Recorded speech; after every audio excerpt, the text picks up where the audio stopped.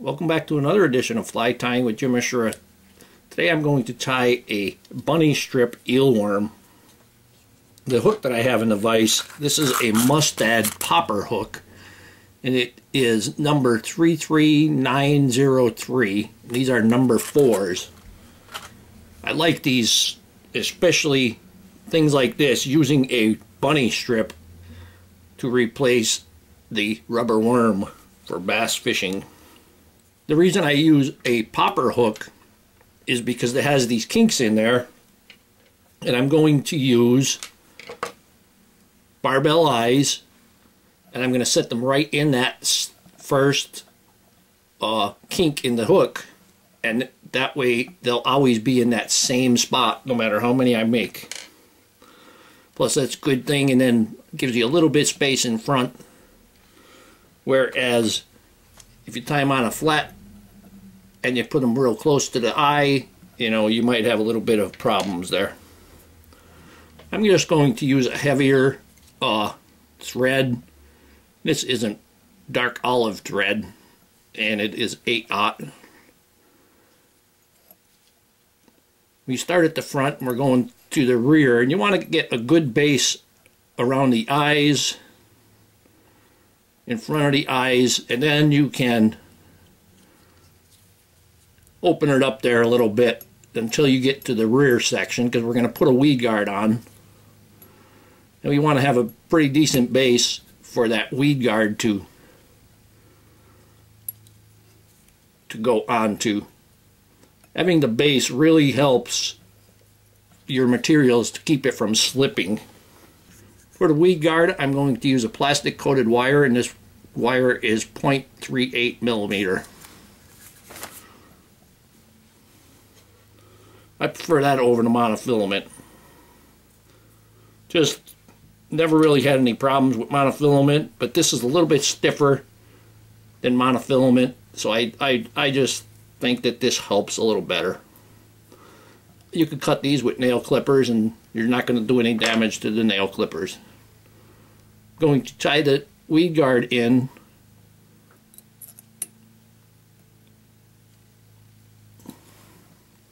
Going to try to keep that on top, and I'm going to go forward and then come back and try to get some nice tight wraps on the way back. And then we're going to take the weed guard around the bend slightly. Before I do that, I'm going to put it through my vise. I've got to trim that little spot off.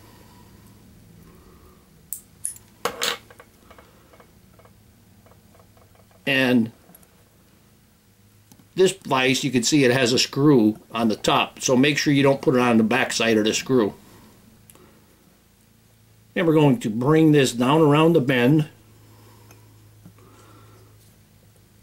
I'm just going to try to keep it on the top here by holding my finger.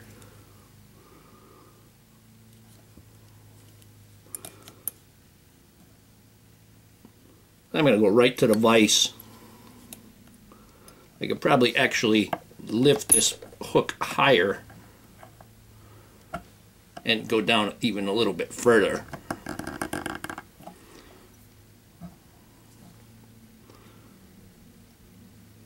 It's not going to affect any hooking power that you'll have. This number 4 hook, you still got a pretty decent amount of gap on there.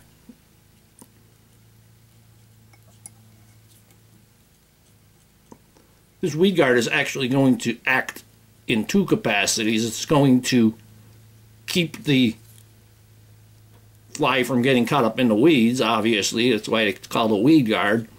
But it's also going to help keep the bunny strip from getting tangled back around your fly. With that weed guard in there, it's going to prevent that. So I'll bring my thread back up to that eye. I'm going to put my barbell eyes on, and yellow is the only color I have, so put like 5 wraps one way,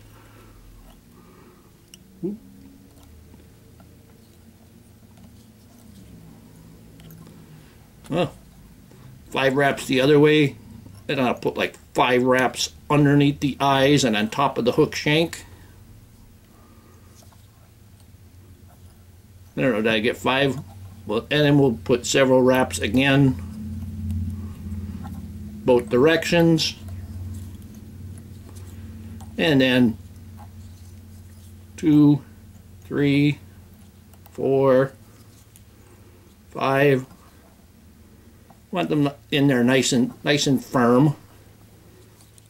I'm going to move my thread out of the way. And you want at the very least to put head cement in there. But a little drop of super glue is nice.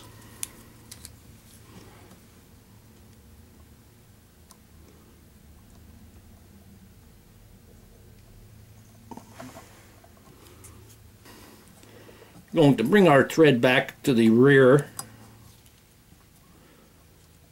We're going to stop right about where that barb should have been. Now I'm going to take, I got a nice skin here, rabbit skin, and it's cut in nice strips. It kind of looks like a grizzly pattern on this. And I have a piece, and I cut this, and the hide itself is about 2 1/4, but the hair from the end of the hide to the hair is about 3 inches. So for this size, you want one about 3 inches. If you want it longer, you know, it's yours. You could go ahead and make it longer. And you want to have it, you know, a wider, where you're going to tie it on, you want that to be a little bit wider, so it kind of wraps around the hook. And that helps you get it even. See, it kind of wraps around the hook there. It keeps that bunny strip right on top where it should be.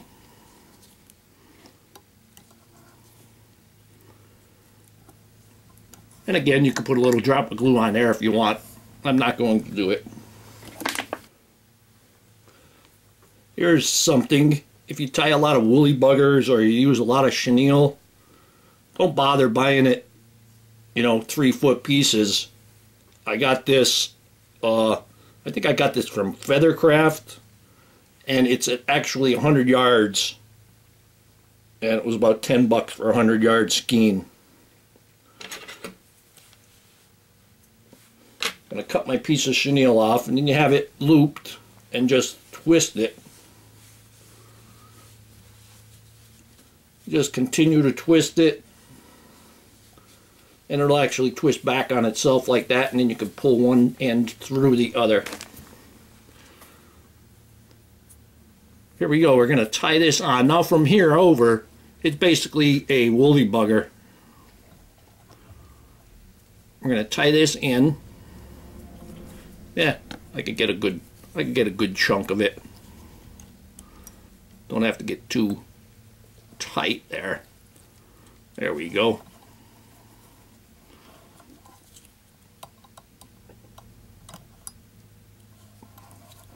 And I chose a cream colored, cream or white colored chenille.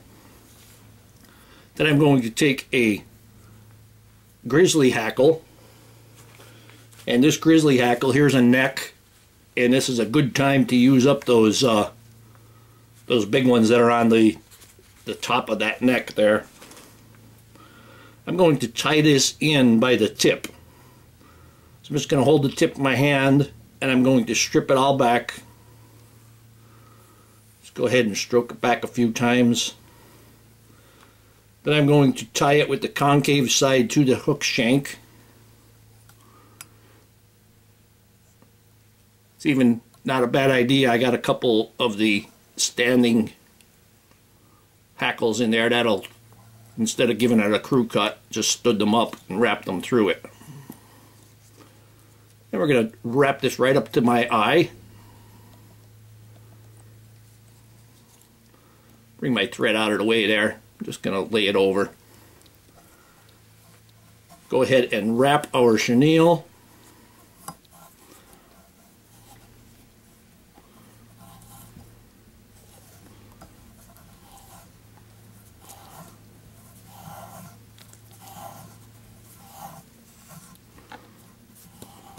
And I'm making this nice and tight.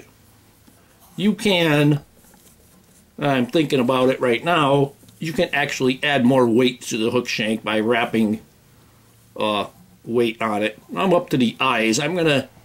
Wasn't sure what I was going to do here, but I'm going to actually wrap. Whoop.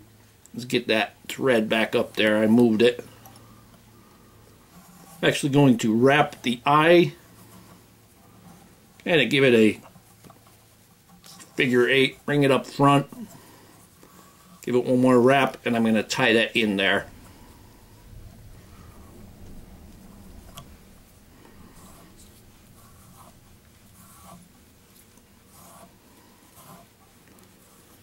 Put a couple of wraps in front of it.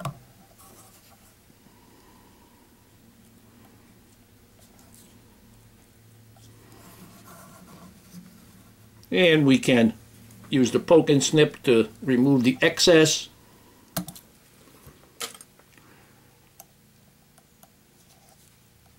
Clean that up there just a little bit. Now we're going to take our hackle, going to fold everything, fold the hackle out to one side. And this one is actually working pretty nice with the folding. Sometimes they're so stiff they go right back out. Now we're going to wrap this.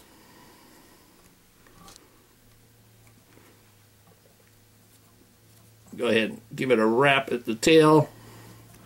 I'm palmering this, but I'm going to keep them pretty tight because I got a lot of hackle here.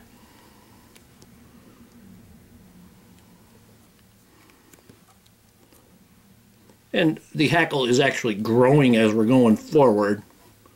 I'm going to get another one right in front, and I'm going to jump to the front of it. See if we could get like 2 wraps in the front.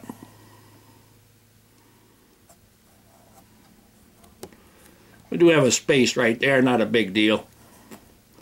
That's usually going to be on the lake bottom anyway, except when you jig it. You would fish this just like you would with a rubber worm. And we'll put a couple of wraps right there. I'm going to take it and fold it back. And we can remove that hackle stem.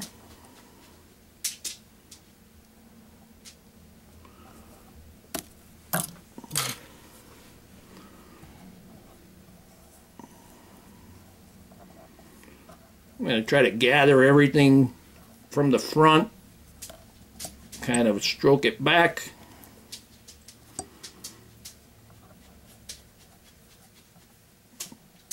Hold everything right behind the eyes. There we go.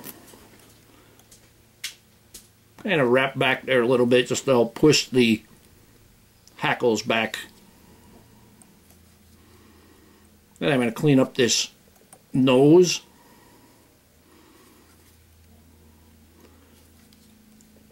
Like I said, I use this dark olive, but it kind of looks black. Again, the fish aren't going to really care. They're going to see a worm-like thing. A worm or a big leech or something like that. You can tie these in multiple different colors. You're using them for bass, you can go the whole range of colors. Now I'm going to take my weed guard.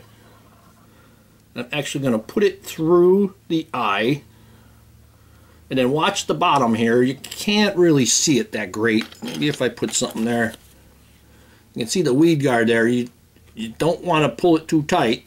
You want to keep a little bit of little bit below that weed guard. I'm going to take it here and I'm going to pinch it, and I'm going to tie that in right there. Now, when you're tying this weed guard, it's important to keep that bottom one straight with the hook shank. You don't want it kicked off to the side, especially the bottom one. There we go. Now I'm going to just hold it and wrap that in there. Now before I get too close, I'm going to pull that weed guard and I'm going to trim that with my nail clippers.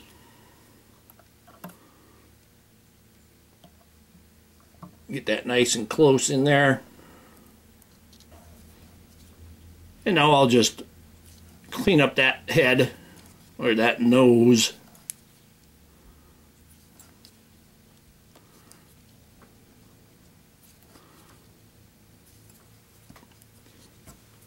Take that and whip finish that. And now, you bass fishermen, here's a nice rubber worm imitation for you.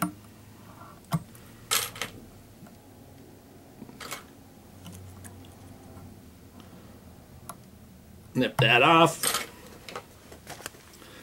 Gonna put some head cement on there.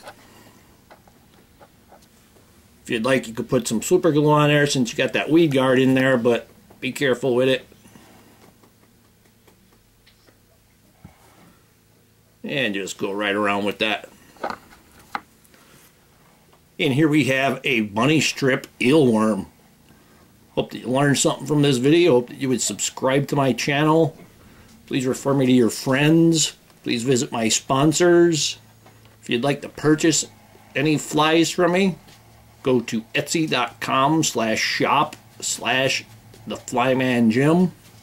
And most of all, thank you very much for watching my videos.